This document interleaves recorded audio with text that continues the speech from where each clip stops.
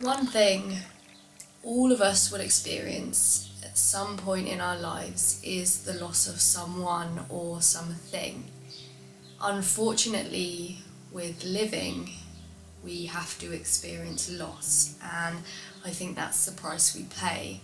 I'm not religious, I don't believe in a higher being, or definitely not in the sense of the Christian God. It doesn't matter if you do, in fact, I'm envious. I really wish I could believe in something like that. I spent a lot of time trying to believe. I went to church with my grandmother and I just never felt a connection with the church in that way. That being said, we all share a mutual connection to the unknown after we leave this life. And that's quite scary, but in that mutual understanding we can find something beautiful. I think we spend so much time thinking about what happens after life that we don't focus on what is happening during life. So this is why I wanted to make a video about what dying has taught me about living. Grief is a weird one. I'm sure, unfortunately, if you've pressed on this video, you have or are experiencing some kind of grief. That isn't to say you've lost somebody or that somebody has passed away. It can mean a relationship has broken down, or you've lost a pet, or you feel lost in yourself. We grieve things all the time without even necessarily labelling it as grief. I think one of the beautiful things about labelling something as a grief process is that we can acknowledge what we are going through is a loss. And I think that really helps us through the process, no matter what that loss is. Somebody taught me a really great analogy when it comes to grief, and that is the ball and the box analogy. The ball and the box analogy works like this. You have a box, and in that box there is a pain button, and in the box there's also a ball. Initially, when you start on that grief or loss journey, the ball is massive. I nearly spilled my tea putting that down. Initially, that ball is massive, I mean huge, like the ball might be this big and the box might only be this big. And then you have a button. When the box moves a little bit, the ball is so big that it will every single time hit that pain button, no matter what. Even just the slightest movement will hit that pain button. But over time, as you get on with your life or move forward, do new things, experience new things, that ball gets a little bit smaller. That isn't to say that the pain button goes anywhere, the pain button stays exactly where it is, but when the box moves, it becomes less and less likely that the ball is going to touch the pain button. This analogy is amazing because it has taught me that no matter how far you go, no matter how much experience you see in life, and no matter what you do and no matter how you deal with things, the pain button will always be there. It's not odd for years later to suddenly have that little twinge in your chest where you feel sadness because the ball has just hit the pain button again. The ball isn't going to go anywhere, the pain button isn't going to go anywhere, but things shrink and become less likely to hit it. And I really love that analogy, even if I did butcher it in the explanation. And before I go into my little list of things, I want to make it clear that these things are what I'm still learning. I'm a learning being, we all are. We could never ever know everything there is to know, and I find that fantastic. I don't want to reach a point where I know everything. What would you do then? You'd have no more books to read or no more films to watch because you just know everything. So I like to sit in the thought that I will never know it all. And actually, that's one of my points. I should probably stop waffling now and just get on with it. Number one, using how finite life is to be a motivation rather than a hindrance. When I first started a few of my grief journeys, I was, how can I put this? Really using the YOLO attitude in a way I probably shouldn't have been. I was going out drinking every day. I mean, every day. Didn't matter what the weather was. In fact, during the time it was freezing and snowing, I would walk to the pub. I had a really bad chest infection. I would sit at the bar and drink a hot toddy. The reason I did this was, I think, because I thought tomorrow I might not be here anymore, so what's the point? And although I've kind of come to the conclusion that it's probably a good idea to realise that things might all be different tomorrow, it doesn't mean you shouldn't plan for a future, because you hopefully will get there, and when you do, you want a bit of a plan. Since those episodes of drinking every single day and being a bit of a liability, I'm really sorry to my friends and family who had to experience that, I am sober. I haven't had a drink for quite a long time now, and I don't think I'll ever go back to it, to be honest. I feel like I was using it as a crutch and I don't need it anymore. I'm still a socially awkward bean who doesn't quite know what's going on half the time and doesn't know how to speak to people, but I don't want alcohol to interfere with my life's experience. That doesn't mean you should do the same thing, it's just maybe step back and look at why you're drinking when you're drinking.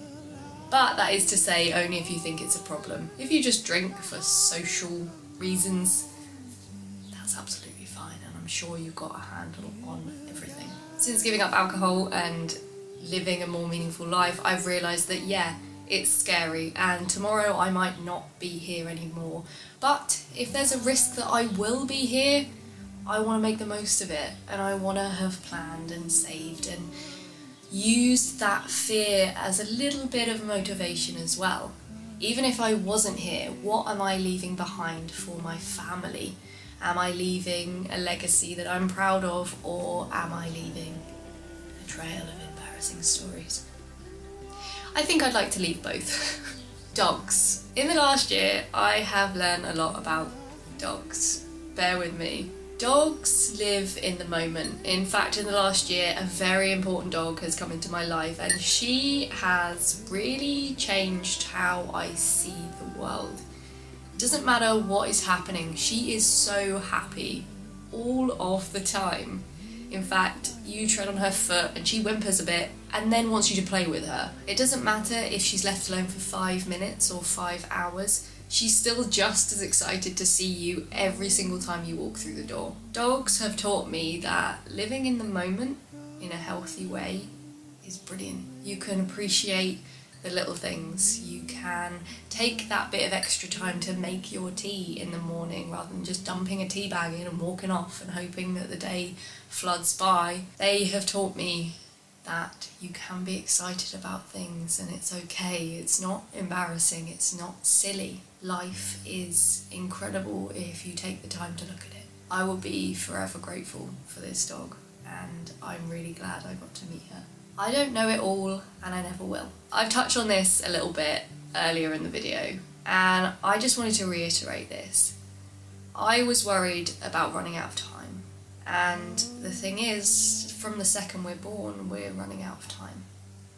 We are never going to know it all, but in the time we're here, why not try and learn something? You don't have to know every single thing, even about the field that you're in. Just take the time to investigate and be curious, because that's what life's all about. The value of human connections. I went through a period around the time when I was drinking very heavily to try and have as many friends as humanly possible.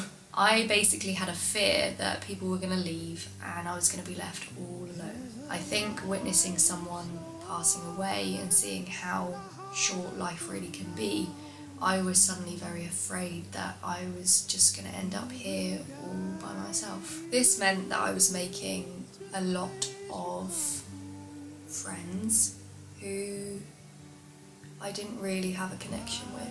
I was seeking out relationships with people I didn't really necessarily get on with. It was just so I had those people around me to be there should anything happen to one of them. I'm ashamed to admit it, but I built friendships around the wanting to have people there. I thought having more friends was better than having a few. I've since learned that actually human connection is really important, and you should be around your people, your tribe. You should have connections with each and every one of those people, and it doesn't matter if that's only 2 or 3.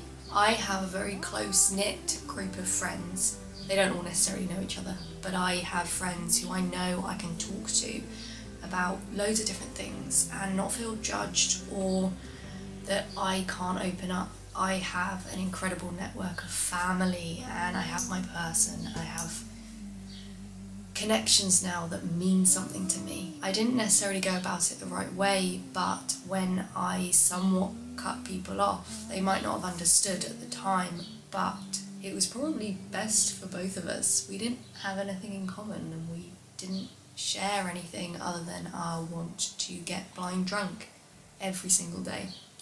On the point of being scared about being left alone, I have learnt to value time on my own. And this one I am definitely still learning. Somebody taught me that how are you ever going to be okay if you're scared to spend any time on your own? And that is very true. I never used to like spending time on my own. In fact, I'm still struggling with it now. I wanted to have constant distraction and constantly be doing stuff just in case I was wasting time in any way. Now I'm trying a lot harder to be okay with myself. If for whatever reason I have to spend a period of time on my own, I want to enjoy my own company. And this is something that I think is going to take me a long time to fully actually believe myself, but I'm hoping that I get there. Belongings and stuff. This one a lot of people might not understand. I got rid of a lot of my possessions. In fact, I own very little when I think about it. I like to make sure I only keep the things that are meaningful to me. And of course the things that I use, like my cameras and my laptops. But should something happen to me, I don't want to leave my family with things to sort through. I want them to have a collection of cultivated things that made me up as a person. And yeah, that might still be hard for them, but it does mean that they've got a collection of things that made me who I was. And that wasn't necessarily all about the stuff. I'd rather collect stories and meaningful moments with people that they can cherish and keep forever.